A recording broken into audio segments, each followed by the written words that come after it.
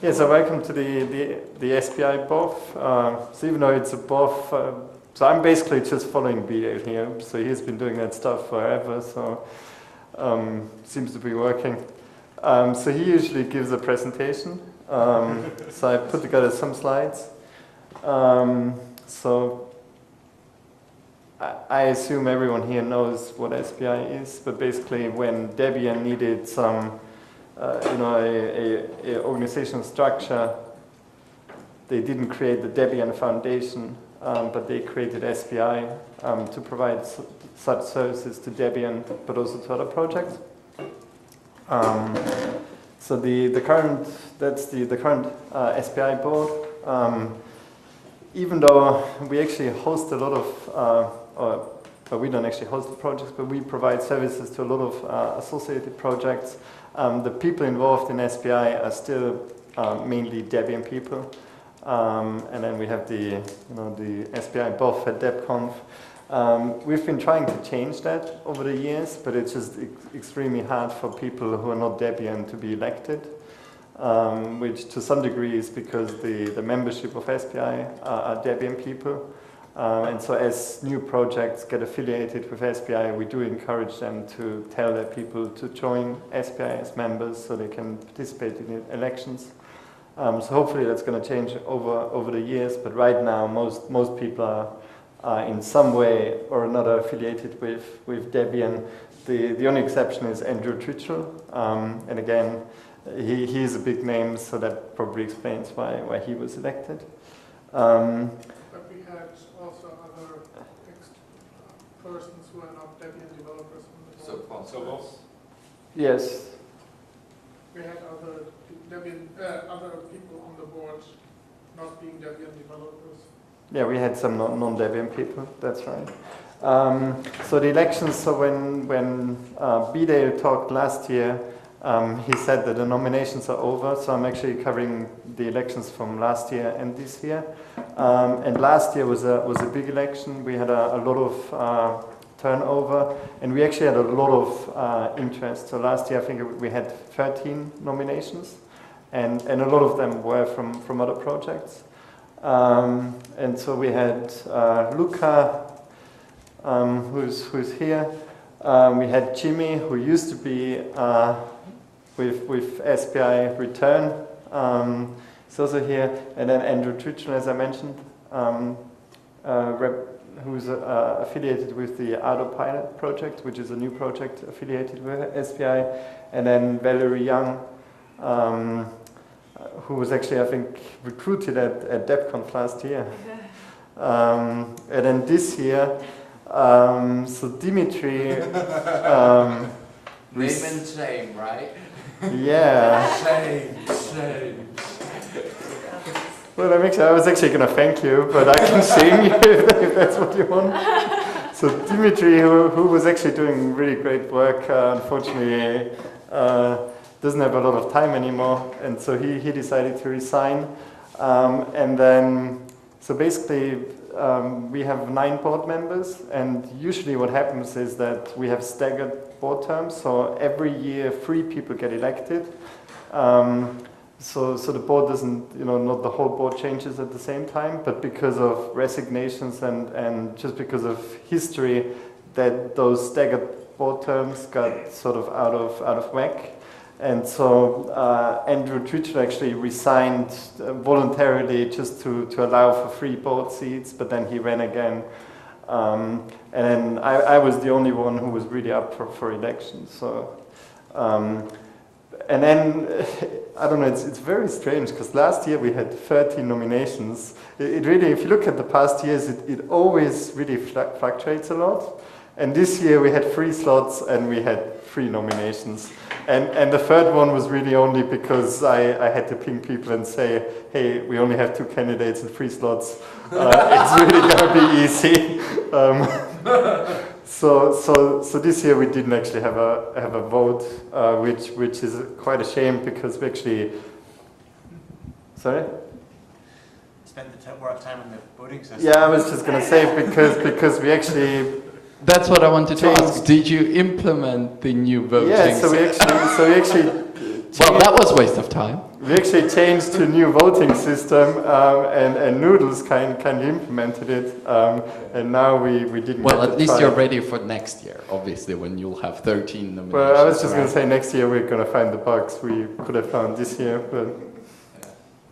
And so, like I said, so over the last few years we've had quite a bit of churn. A lot of people who've been involved for a long time left. So Robert Brockway, Solver, he used to be really active and he's done a lot of work over the years. But he didn't really have much time, so he resigned, and then Gregors Patterson also resigned due to lack of time. And then Joshua Drake, his term ran out. And the same with B-Dale, so his term ran out and he finally said, you know, I've had enough after many years of serving as SPI president. And then I mentioned Dimitri before, who couldn't stand it. There's just too much for him. So these are the current officers, but I should say we are having officer appointments on Monday, so that may change. So the membership, so basically everyone who contributes to free software and open source can well actually everyone who agrees with SPI's mission can join. And then everyone who has actually done work in the area can be a contributing member. And one of the things we've been talking about for several years is that a lot of the members aren't active, and that normally doesn't cause issues, but we're actually trying to get new bylaws adopted, and there we need to reach quorum to get those adopted, and that's really hard with a lot of inactive people. So again, Noodles kindly did the work to ping people who haven't voted or participated in a long time and made sure that the members are active. Of course, since then we haven't actually put the bylaws to a vote yet, so maybe we need to rerun that again. Bradley? And just for clarification, this was work done by a human, this noodle, sorry, just for clarification, I did this all for a joke. Just for clarification, this work was done by a human, this noodles, that's a real person, not a bot? Yeah, sorry, Jonathan who's sitting over there. Yes. For those who don't know in the room, for a number of months I thought the username noodles on IRC was a bot. Right, yeah, because when you join, yeah, because when you join the meeting, it says, you know, if your attendance if you want your attendance to be recorded, message the secretary, who for a long time used to be Noodles, and he would, you know, just reply okay or noted. So Bradley thought that it was a bot. Yeah, so like I mentioned, the membership is open. Everyone who agrees with the principles can join and then becomes a non-contributing member. And then if you've done anything, you know, significant for the free software source world, you can be a contributing member. So everyone who contributes to Debian or another SPI affiliate project automatically, you know, can be a contributing member.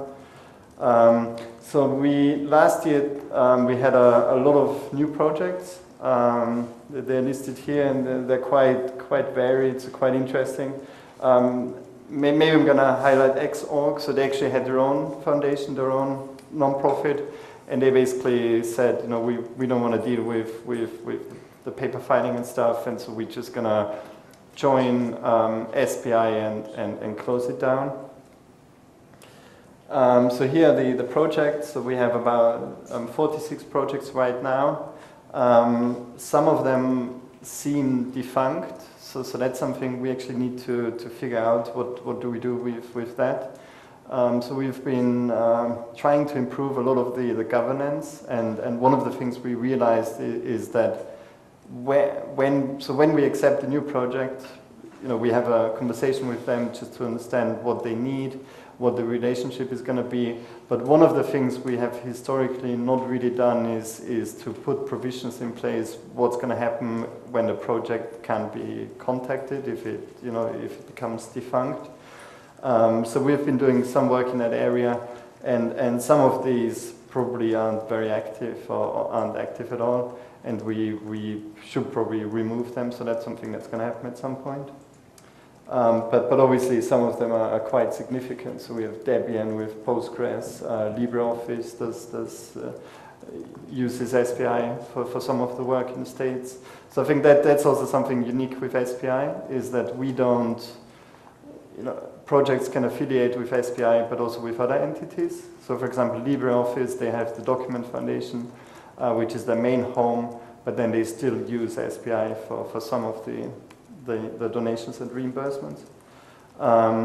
So one of the things we started doing, so obviously because a lot of the board are Debian people, so we often meet at DebConf, but we decided in 2016 to have a proper face-to-face meeting with the board.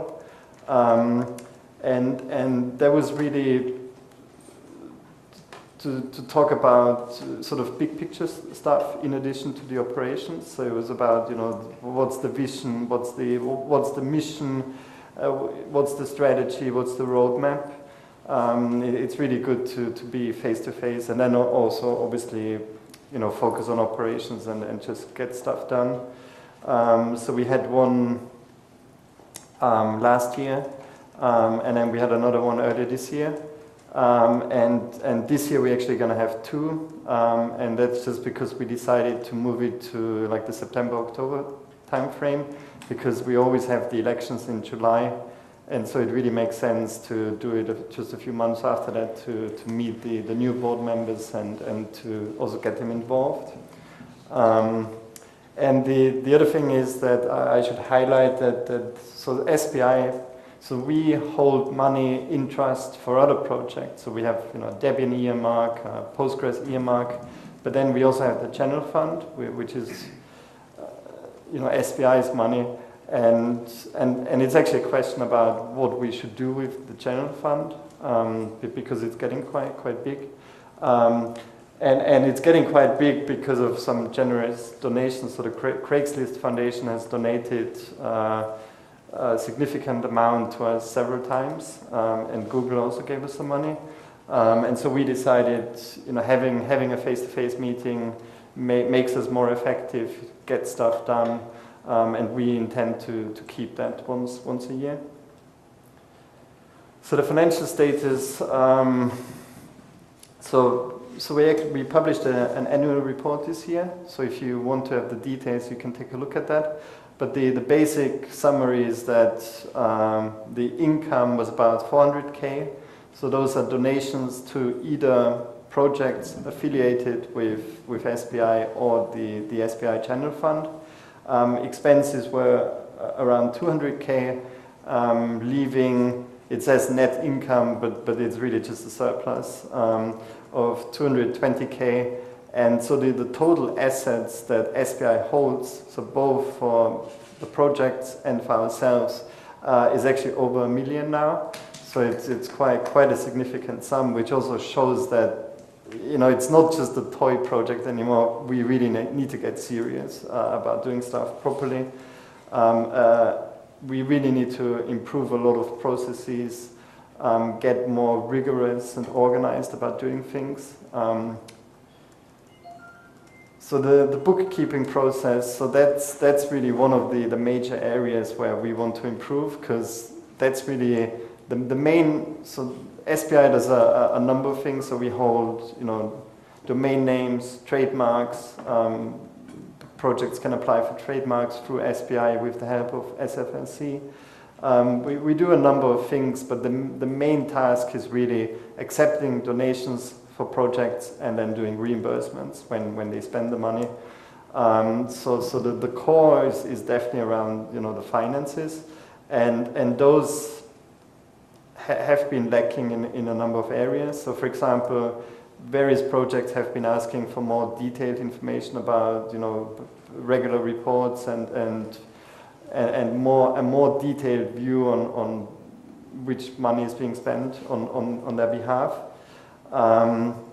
And so basically what we've been doing for the last one or 2 years, I guess, is to try to move into a proper accounting system. And basically we chose Ledger CLI, which is a command line based tools. And that may sound weird, but what we found with the website is that because I should say that SPI, the board is really the people who do stuff. It's not just, the board is not just there for oversight, but it's also the people who do a lot of the work, and hopefully that's going to change in the future, but that's how reality is at the moment. And again, most of the board are Debian or Linux people, and if we use tools which Linux people like, then it's more likely for people to actually do stuff. So when we moved away from like the Plone website, which was like a CMS, to something where you can just commit to a Git repository and the website comes out, we saw that people became much more active and involved, and we are basically trying to do the same with the financial process, having text files where you can record stuff and command line tools, and it also makes it easier to automate. Yes. Good. Sorry. And we also moved to a sort of bookkeeping, not a huge spreadsheet, but to these T-based accounts, and so we it's like a proper double entry bookkeeping system, which helps us also to see that we also have it quite easy now to see which assets are on which bank accounts, and do they match to the Ledger CLI that we are using. Yeah.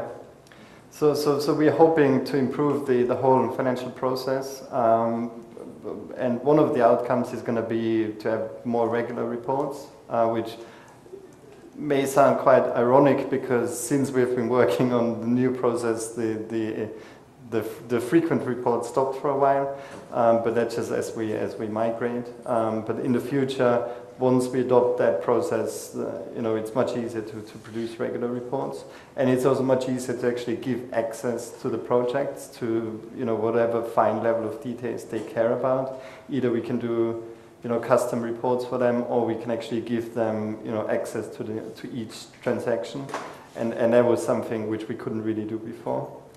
The other thing we're improving, and I should say, so I should mention a few names because so Dimitri, who is unfortunately leaving, so he did a lot of work as well as Martin Michlmayr, and the treasurer Michael Schultheis has been really involved and helping to move to that system. I guess the key benefits that we found out from moving to the system was that we were able to automate the import of bank statements, such that there is a reduced amount of manual work. We do have to keep constantly fix the scripts to import the transaction data from the online banking into the CLI ledger, but at least once we fix the scripts, we import 6 months worth of data at the speed of your CPU, right? And that improved a lot, especially since we could import all of the bank accounts and the PayPal data and the click and pledge data, such that all of our current revenue streams can be at least automatically allocated majority of things. The reimbursement process still needs more work, but yeah, you will talk about it later. But at least we now saving time for the treasurer, because before treasurer had to do everything manually, but we now automated even like the checks deposit by hiring a service to process manual checks, right? And that helps to save time to do better stuff elsewhere.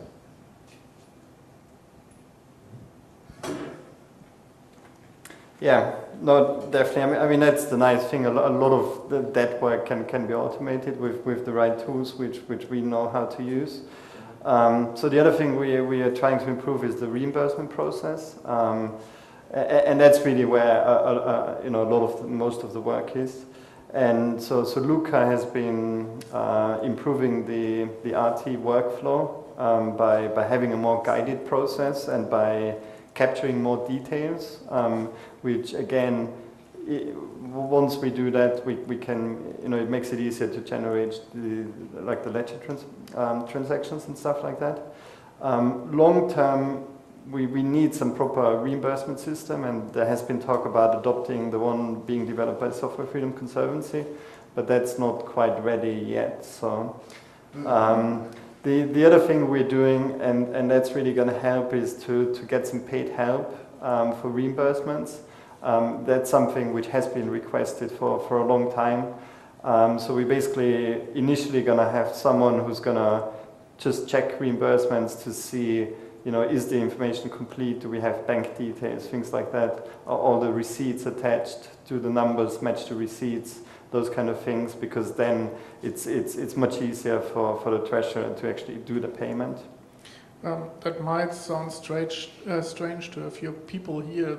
Why is that such a huge problem? SPI is doing a lot of reimbursements that are not going to people living in the US or in somewhere in Europe, which makes it sometimes quite hard to get the additional forms. Some banks require additional forms for transferring money to a person living in Brazil, Argentina, or wherever, and that is the thing that's most time consuming, and we hope to get that a little bit more streamlined by having someone helping us actually collecting all this information.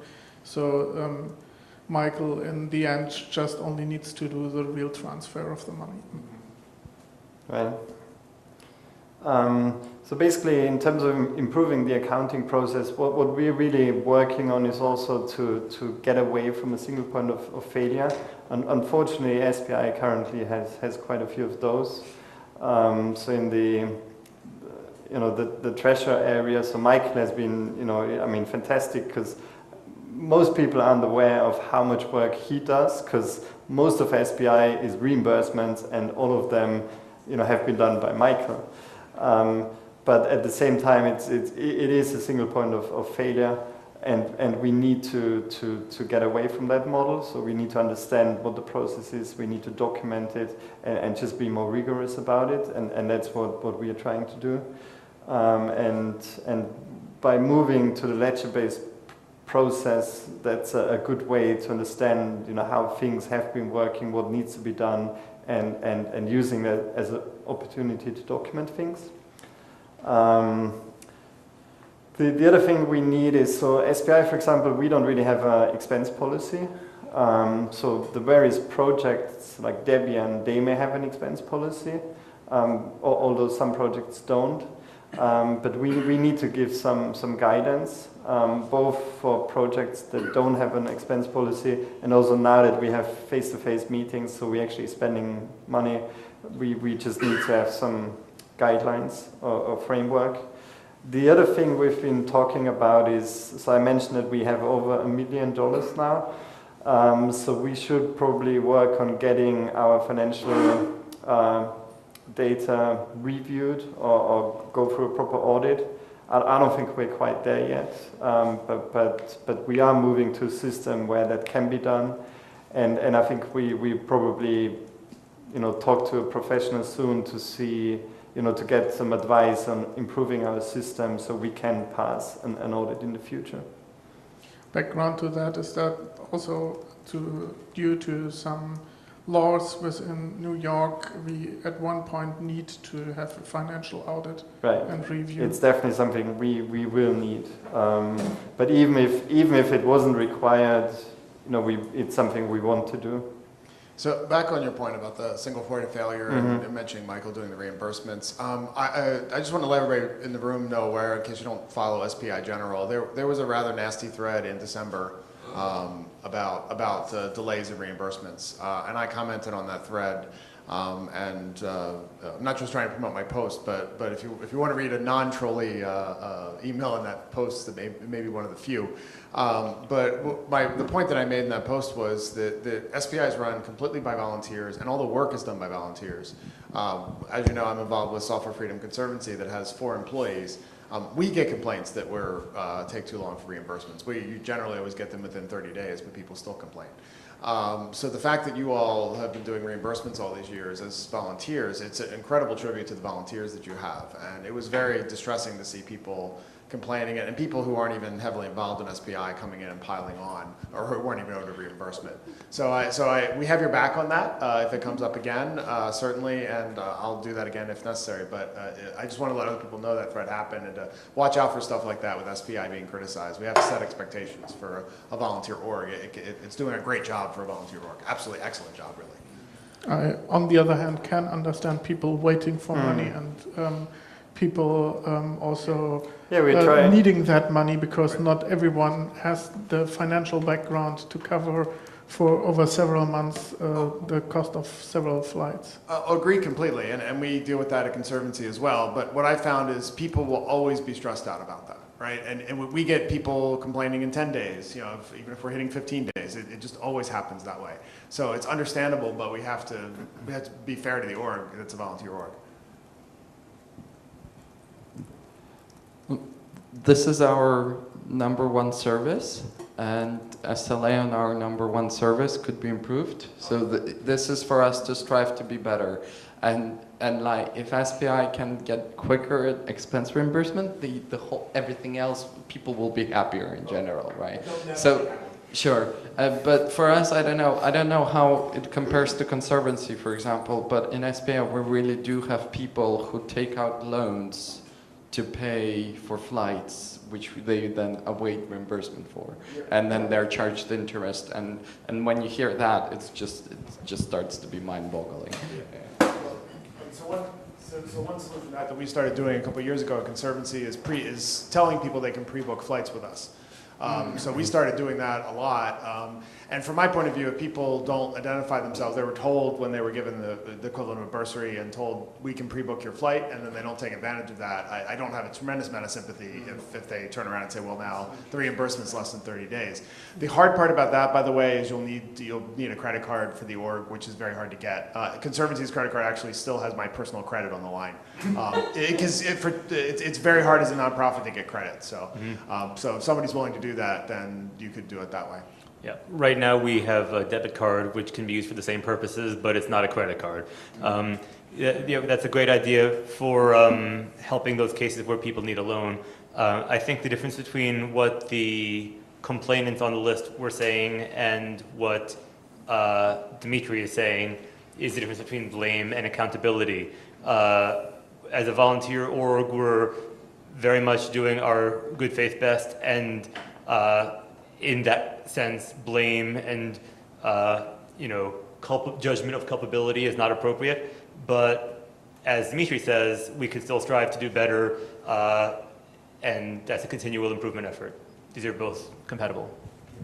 And probably also to the background from those complaints, I think they were mostly from DebConf 16 visitors.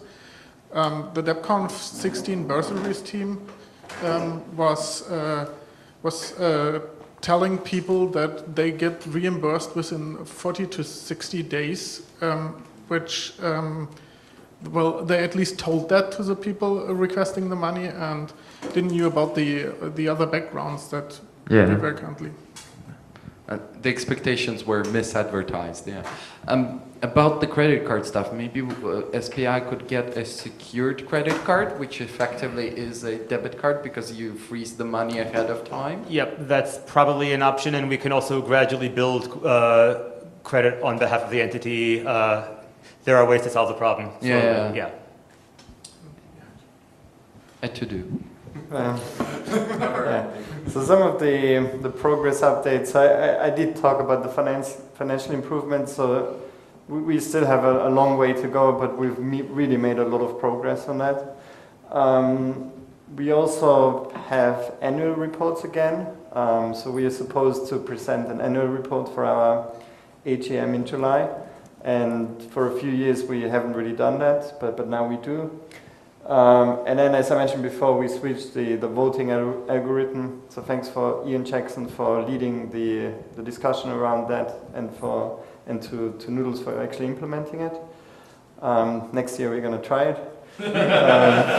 Maybe. And then again, in terms of moving away from a single point of failure, so we actually we have had a PO box, which is basically located near our treasurer. And recently we signed up with one of those virtual address services which scan your mail and which can deposit the checks. And again, that just allows us to be more independent of specific people. And finally, when you send money to a New York registered charity, you send the check to New York, because previously you would send it out of state, which did raise questions. Yeah, and we also have a phone number, thanks to Luca, because some of the the signing certificates actually require you to have that. Because of the face-to-face meetings, I think we have some more clarity on the mission of what we're actually trying to do. Because sometimes people ask, well, what about hosting mailing lists or Git repositories for projects and things like that, and we decided that's not, there are a lot of solutions for that out there. It's not really what we want to do. And then also in terms of how do we work on our mission. Should we be running projects ourselves, maybe outreach or whatever, or should we be working through our associated projects? And I think there is more agreement that we should really be focusing on the associated projects and helping them, achieve what they want to achieve. And then, so various governance improvements I mentioned, moving away from single point of failure, also making it easier to contribute. So we created some onboarding information, both for new directors, but also for, the secretary, for the liaisons of the associated projects. So just making it easier to actually contribute, to join, to know what's going on. Another thing we've been talking about for years, maybe longer, decades. Well, when was SPI created? 1987. Probably, right. Is to have directors and officers liability insurance, just to make sure that the people willing to contribute their time are protected. And it's actually not such a big deal because New York has pretty good regulations in that area, but it's still, again, as a serious organization and not a toy, it's something that we need, and we actually made a lot of progress. We joined NPCC, which is like a non-profit in New York which helps non-profits, and through them we have obtained a quote. And I just need to actually get around to signing it. The other thing that Jimmy has been working on is getting new bylaws. So the current bylaws don't actually describe how SPI operates. So actually I should mention B-Day. So he's been leading that effort, and then after he left the board, it's now Jimmy. And I think we're at the stage where we can put them to a vote fairly soon. Mm-hmm. So in terms of getting involved, so I think there are some people who think that, I have to be on the board to volunteer, but that's definitely not the case. I mean, we want to have candidates for the board, so we can actually run an election and test Noodle software. But there are a number of people who are volunteers now, and actually Noodles is a great example. So he's been. Yeah, I mean, I just want to chip in and go, I stepped down from the board realizing that I was sort of not doing as much as I felt I should do as a board member, but still felt that SPI is an important organization that I want to contribute to. And as a non-board member, I can get everything I both have the time and the inclination to do for SPI done, in terms of, being helpful in the member system, being helpful on the website. I know that you can step up and do stuff without having to be part of the board, and if people have something to offer feel they can, they should. Even just being active on the mailing list and getting involved in the discussions that go on in general and private, and making it known that there is a community around SPI. And I don't know if anyone from other organisations is going to watch the stream, but they should get involved too. There's no need to be a board member to be helpful to SPI.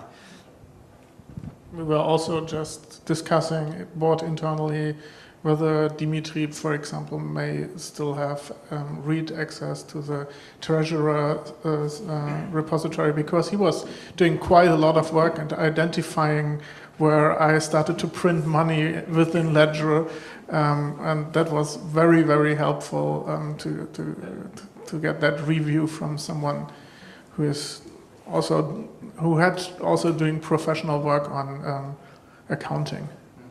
Mm. Yeah, so we definitely open for any help. So if people here, people watching the recording, we're also very open. So our meetings are on ISC. We publish minutes thanks to our secretary. And we have various mailing lists, so it's very easy to get involved. That's it for me. So any questions, any comments, any flame wars, tomatoes?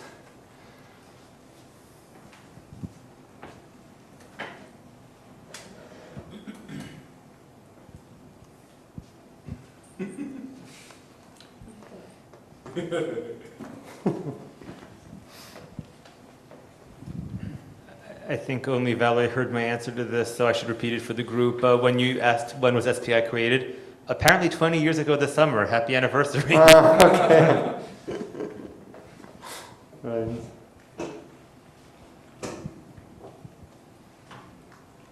Yeah, so definitely not a toy anymore. So we should get serious about doing stuff properly. And I think we are moving in the right direction. So, yeah, with that, thanks. And also thank you to Bidel, who ran for president, or who was president for 10 years? Yeah, half. On the board for 12. So half of the existence.